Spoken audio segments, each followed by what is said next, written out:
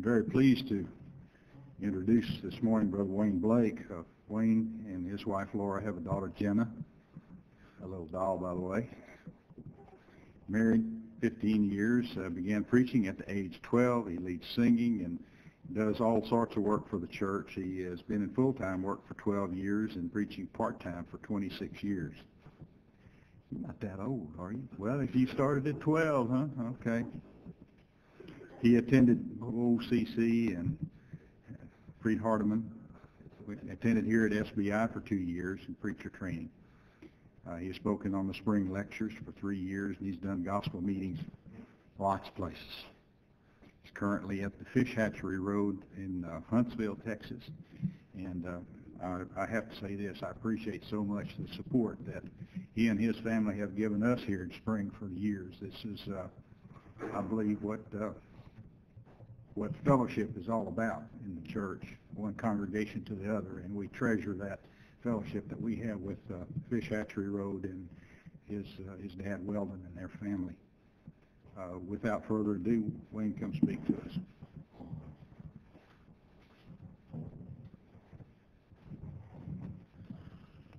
Brother Mallory gave back about 5-6 minutes, so I'm going to take those. Oh, all right. The elder has spoken. I do appreciate it and honored to be able to speak to you this morning. I'm going to speak to you about a subject that is near and dear to me, especially now that I have a 4-year-old, and that's family. Brother Buddy was talking about it's the fellowship we have with one another. You know, that's easy to do when we're unified. We have unity. We're unified on the Scriptures. And therefore, I can have that fellowship with him. This morning, we're going to talk about family. And primarily, at least the first 45 minutes, we're going to talk about our blood relatives, that family. In other words, our moms, our dads, our cousins, uncles. And then about the last 15, we'll talk about our family, the family of God. It's saddened to me. All of us have these types of families in some sense or another. We have some of our family that is that family that don't have much to do with. When I was younger, I remember going to family reunions and only recognizing my cousins or my aunts or my uncle, but not recognizing who they were married to, because this was their third or fourth or fifth or sixth one. And a whole new brand of kids. In other words, this is whoever they married already had their kids. Now you're going to enter their kids. In other words, that's the type of families a lot of us come from, or we have. In other words, they're not godly people. Oh, they may be denominational in the sense they say they're Christians, but they're the drinkers, the partiers, the adulterers, and the list goes on. And then many of us are blessed because we have within that family, brothers and sisters, moms, dads, who are Christians. And we have a unity because they too are faithful Christians. And this morning the topic is unity in the family. And I want to say first of all, thank you for allowing me to speak to the elders, to David, and to you for showing here. I like the attendance in my audience compared to Michael's. Got a lot more people here. They heard Michael was speaking and they hit the road. The majority of our discussion, as I said, is going to be about our physical family. Unity, not going to spend a lot of time on that, but I want to give a simple definition because Paul did in 1 Corinthians 1 and verse 10. He says that we are to speak the same thing and that there be no divisions among you, but that you be perfectly joined together in the same mind and in the same judgment. Family, our blood relatives, if we are blessed to live in a Christian home, we have this type of unity.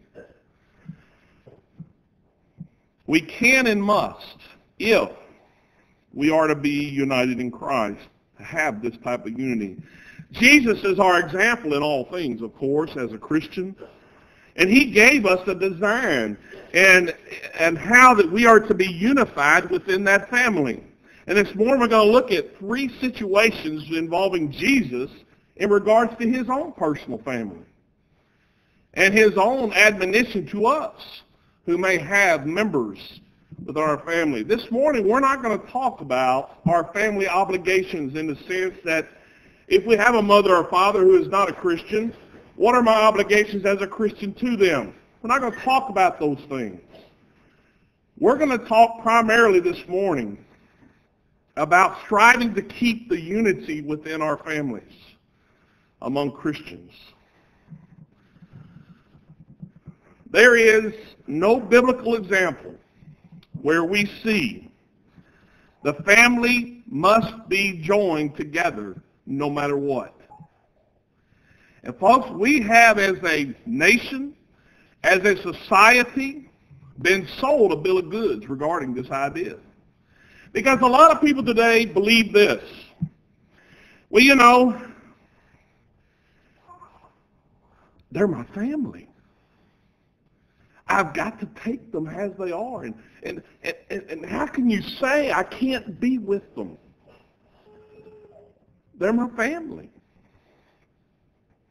How many of our brethren do we see that give in to this idea that, well, they're my family, therefore I'm going to stay with them.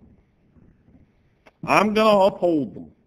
I may not like everything they do, but they're still my family. How many of us do we see that are running away from the faith because they choose their family over the church or over God? We see that happening often. Jesus, our elder brother, teaches us through his examples of how we are to be. First of all, at the age of 12, Jesus was in the temple. His parents had now gone a day's journey from where he was, thinking that Jesus was in with the group of people that they're traveling with, and they get a day's journey and they realize, uh-oh, Jesus isn't here. So they come all the way back to Jerusalem to find him, and this is what he said to them. In Luke chapter 2, verse 46 and following, it says, "And it came to pass that after 3 days they found him in the temple, sitting in the midst of the doctors, both hearing them and asking them questions.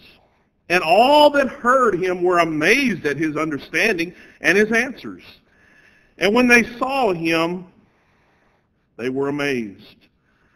And his mother said unto him, Son, why hast thou thus dealt with us? Behold, thy father and I have sought thee sorrowing. And he said to them," now listen to what he said to them. "How is it that you sought me? Why are you looking for me? What, wist ye not that I must be about my Father's business?" And he went down with them and came to Nazareth and was subject unto them. But his mother kept all these sayings in her heart. And Jesus increased in wisdom and stature and favor with God and man. Now some would look at this and say, well, they acted just like a parent ought to. You know, I think about that. I've got a 4-year-old. I'm going to tell you, if I was 3 days looking for her, I don't know if I'd kill her or hug her. Think about that. That had to have been horrific for them. But can you not also see the side that Jesus is saying? Mary, Miraculously, you had me. You've known me for 12 years, and you knew that there would be a day when I must do what I came here to do. Is there an example there for us?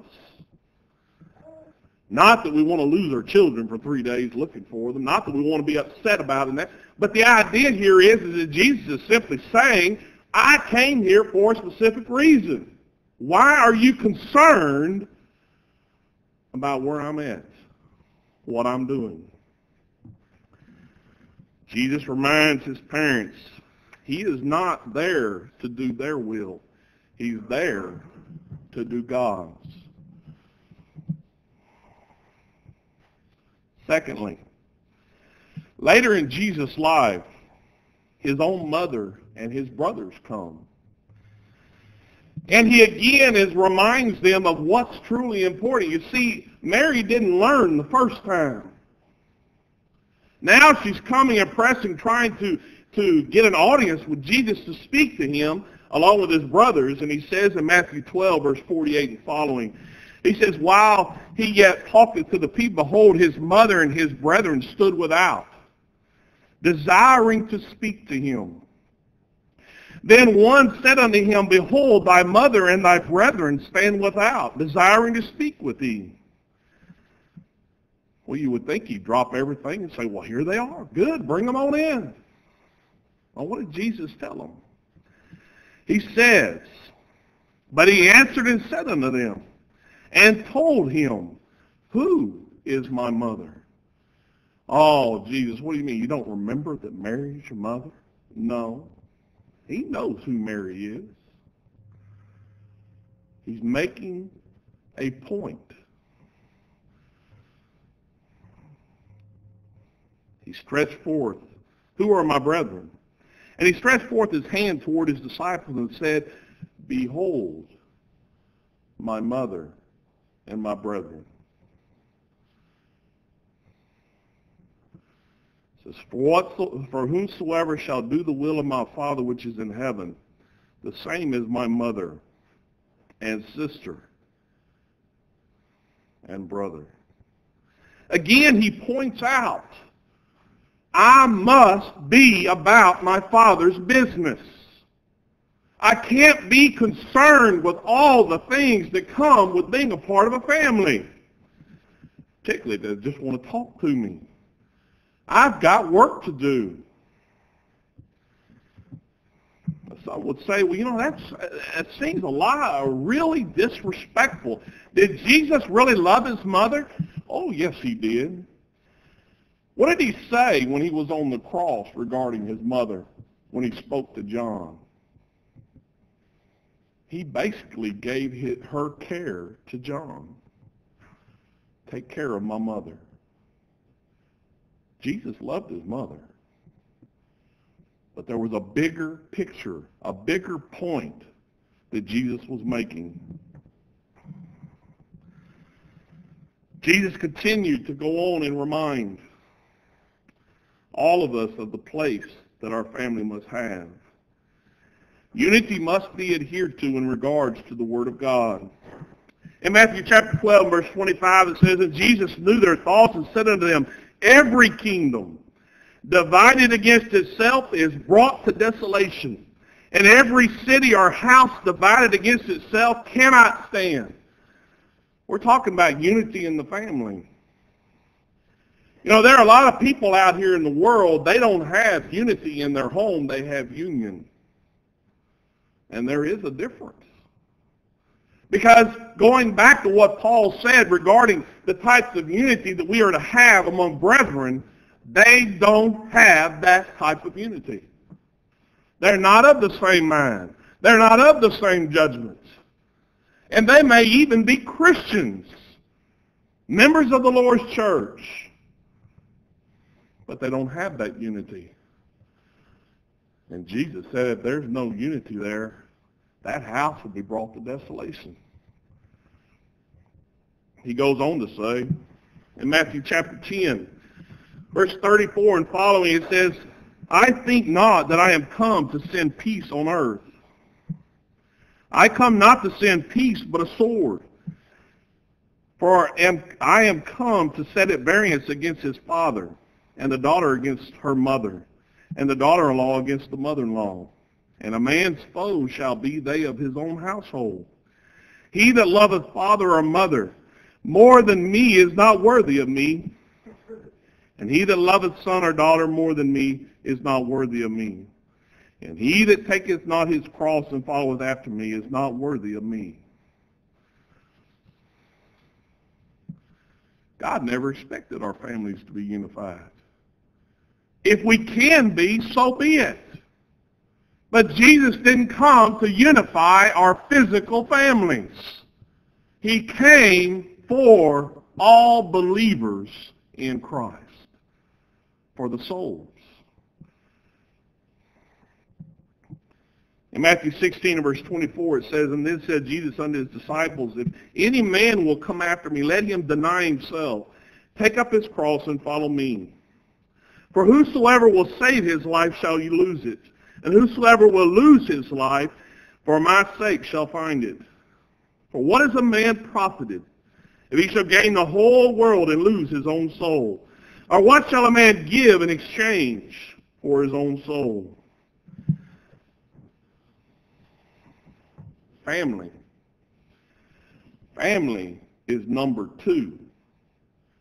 God is number 1.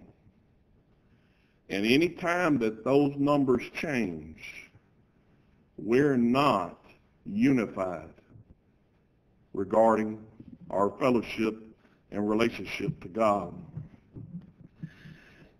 Jesus is not saying that we are to forsake our family obligations. We're not to forsake our children, our wives, our husbands. But they need to be in their right place. You know, there was a time, I remember growing up, this was never said verbatim, but this was taught to me verbatim. Don't make me, as a parent, choose between you and God. That wasn't a threat. That was just a statement of fact. Because there was no doubt in my mind that when Sunday morning rolled around, I was going to be in the car headed to worship. We knew that. And we were taught by example that God will come first in this home. And if that's not good enough for you, son or daughter, then you've got to find you another home. You know, it's time for us as a people to quit giving in to Oprah and Dr. Phil and whoever else you may be reading and listening to.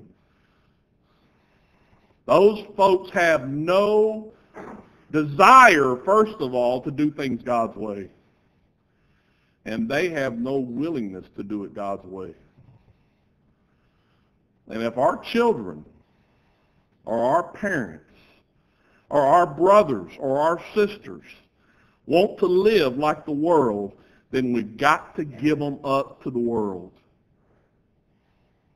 Do all that we can to bring them back.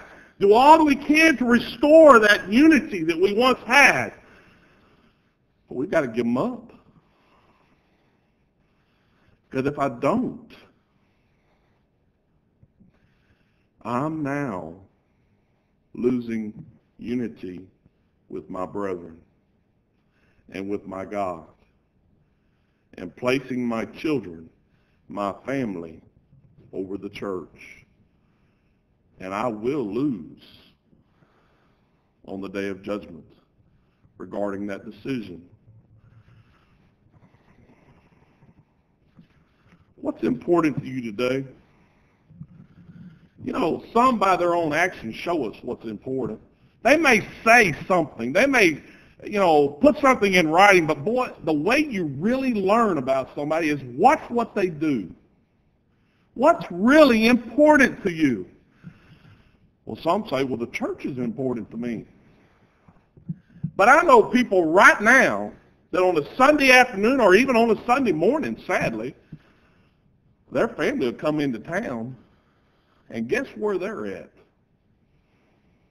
They're not in the assembly. They're at home with that family. You see, they chose their family over God. Well, let's get a little bit more personal here. Let's apply some of these things. Look around us, brethren. How many of our once faithful brethren are now loyal to their family only? Think about that.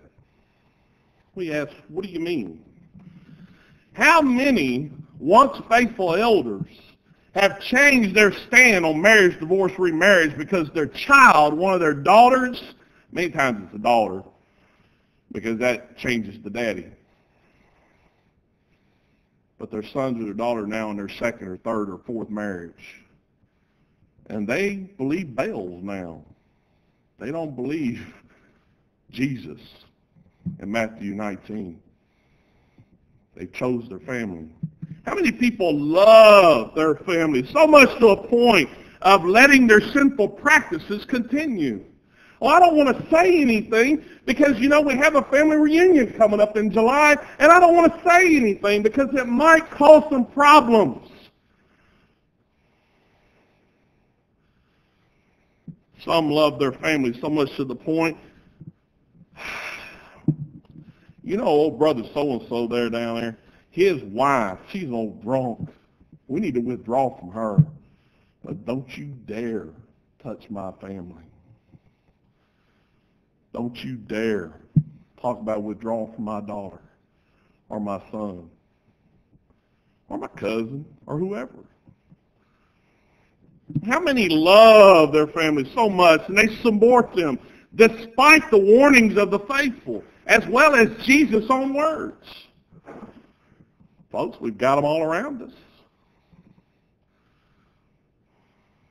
I remember many a sermon growing up in my lifetime being amened about needing to be able to stop fellowshipping those who will not repent. We need to make a stand. We need to cleanse the church, do the right thing. But don't bother me about my family. Yeah, you get rid of the rest of them, but you leave me alone. Don't start teaching about my family, preacher. Now, you go over there, you talk about old so-and-so, but don't you talk about my family. I know they're not perfect, but I love them anyway. Is that really love? We've been talking about love all the time, have we not? How the liberals define love. You go your way, I go my way, and we'll all make it to the same place. Yeah, they're going to make it to their same place, but it's not going to be heaven. A lot of people have that same mindset regarding their own physical family. We want to allow for those to withdraw fellowship of any. The old Johnson family, his husband ran off with his secretary. We've got to withdraw from him. The Williams family, now, I'm using these as examples. If there are any of you here with these last names, I'm not talking about you. So don't get upset. I'm using them. These are the first things popped in my mind. That old Williams family, his wife's a drunk. And we can't abide by that. We can't have her down there. You could smell that liquor on her breath when she's up there saying, "How you doing? Nice to see you." What about the Roberts family? She's a gossiper, and they got family members. They like to drink. We can't have that down here. But don't you dare mess with my daughter. She's in her second marriage and she's happy, so you leave her alone. She may be living in adultery. Well, that's your definition. I say she's happy, and that's what I want for her. That's all I've ever wanted for her. Her whole life is to make her happy. She's happy. Leave her alone. You ever hear people like that? I have.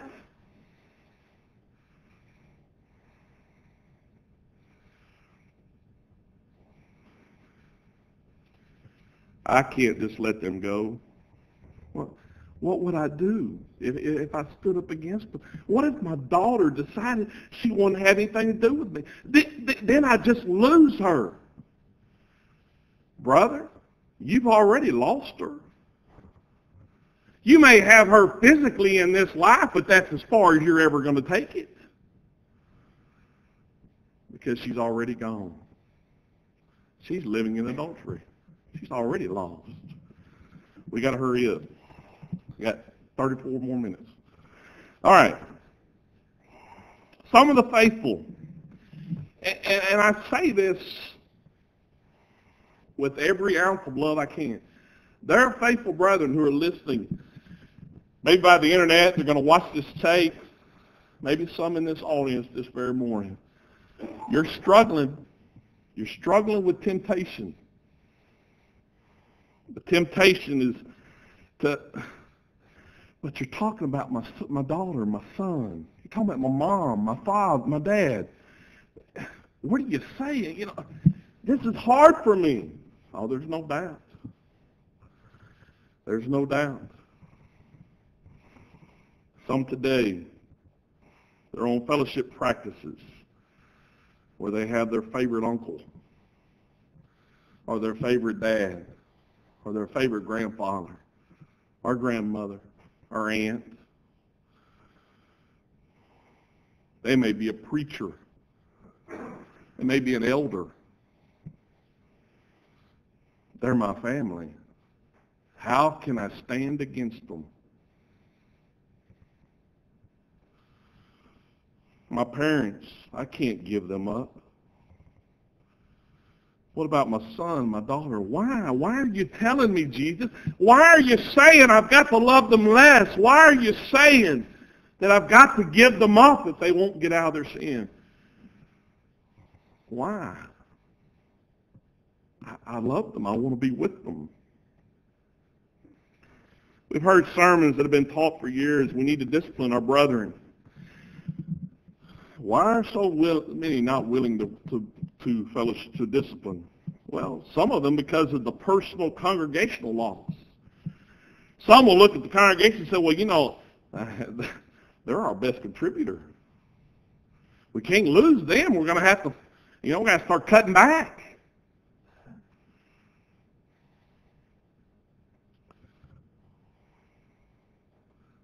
Well, we all love them so much, and we just don't want to see any harm come to them.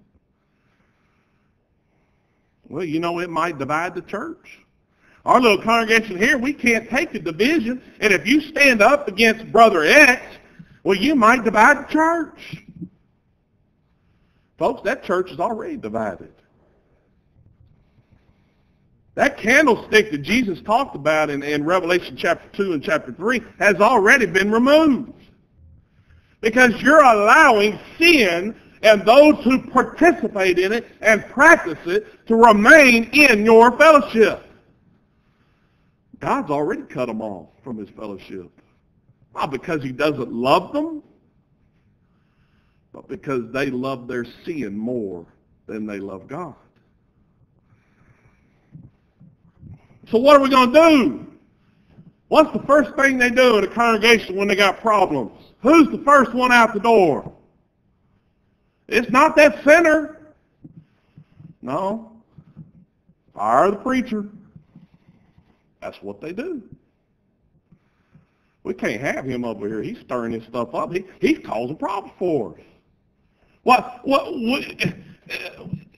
They've been here. They're one of the founding members here. They helped build this congregation. The building itself. We can't do that. So fire the preacher. He's expendable. Throw him, his wife, and his kids out on the street. Because we want peace here. We don't want anybody coming in here and telling us we need to withdraw or discipline these folks.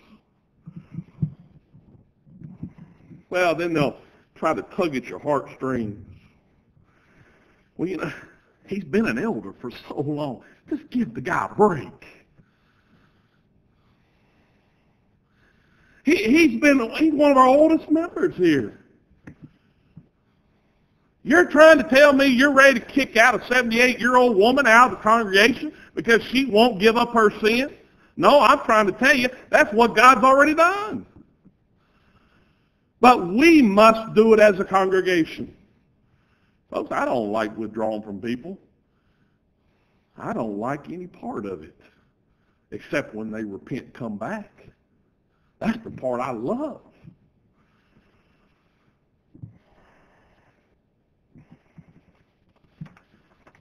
Well, I'm here to tell you today that there are some brethren, they're not about to withdraw from regular church members, and they're not about to, for any reason, to withdraw from any of their members of their families. They choose their family over God. What are they getting in exchange for their soul? The world.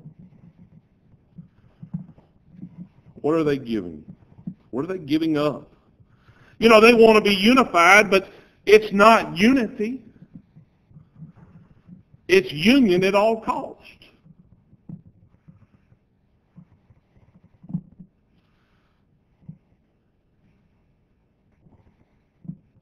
I wanted to narrow this down just a little bit more. It's a heart-rending thing when we're dealing with our physical families. The thought of having to cut them off, to withdraw from them, it's sometimes too hard to bear, and it hurts.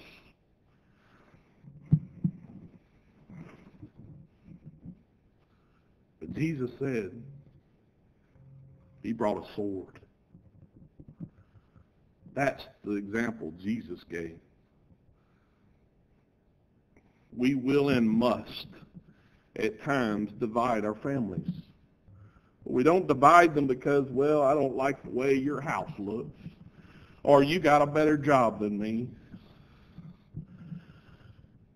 We divide because we cannot have unity if you remain in your sin.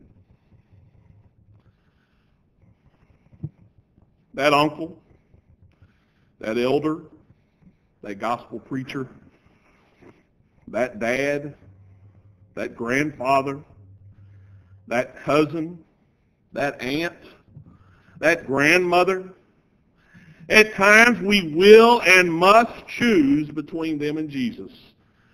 What are you going to choose? What are you going to give in exchange for your soul?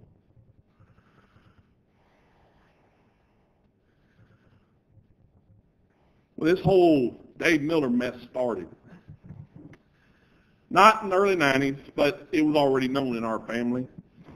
And if any of my family's listening, I hope that you will listen to what I'm about to say. When all that stuff's kicked up, we knew about it. And it was decided then by some in our own family not to have Dave Miller in for anything because of his elder reaffirmation. Well, our family is a big family. Not just big. They're big. I've got uncles. I got a grandfather who was living. He was an elder. My dad's an elder. I've got uncles, cousins, aunts who are husbands and wives to, wives to gospel preachers, wives to elders, their wives to deacons. Folks, I've got a family that at one time we stood unified. Well, so you wonder why I want to get into that. Well, I just want to very quickly, because I want to tell you, I'm not just up here preaching this for your benefit. It's affecting all of us.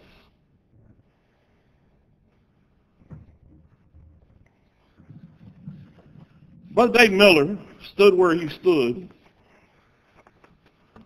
and he caused a rift in the Lord's church that God's going to hold him accountable for if he doesn't repent, and all those that support him. But I've got family members that are members down southwest. I've got family members that are gospel preachers in other areas of this, and some of you know who my family is. I don't need to call their name. But this whole Dave Miller mess has divided my family. So much to the point where there's nobody left but me and my dad. Now, of course, his wife, my mom, my wife. It's divided so much to the point where my own daughter can't have anything to do with her other little cousins. Not because of what the little cousins did, but because of what the parents are doing. Now, folks, this is real. And it's happening. And there are things that I am teaching my 4-year-old that I never would have ever thought possible I'd have to deal with in my lifetime. And she's learning some things. And these are brethren that up until about 4 years ago, I would have laid my life down for them because they stood for the truth.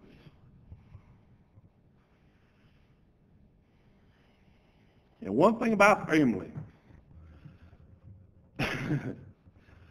when they pull their love and support from you, they are more vicious and more hateful than a lot of my own brethren who have fired me.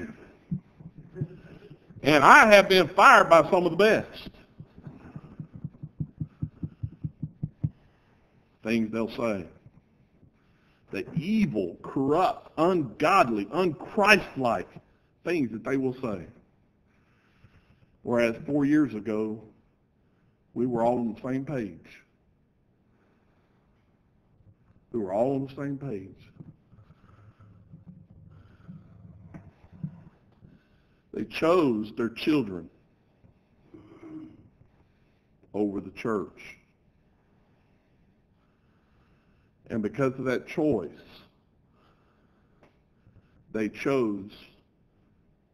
by their own choice, made me make a choice. I'll serve God. And if that means that I have to never again have another cousin, an uncle, an aunt, or whoever in my family in my house again, or in a assembly of any local congregation again, then so be it. Because like Jesus said, who is my mother? Who are my brothers? You are. Thank you very much.